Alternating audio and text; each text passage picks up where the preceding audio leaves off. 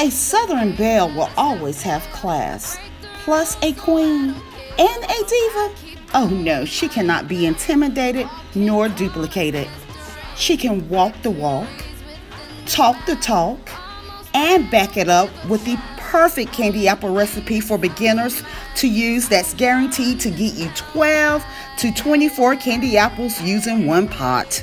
No reheating candy apple mixture is required.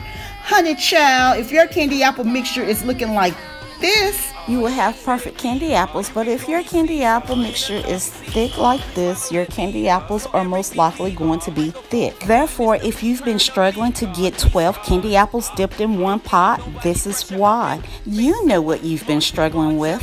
So subscribe to Candy Apple TV, where we don't have time to waste. This is Candy Apple TV with Candy Apple tip number 15.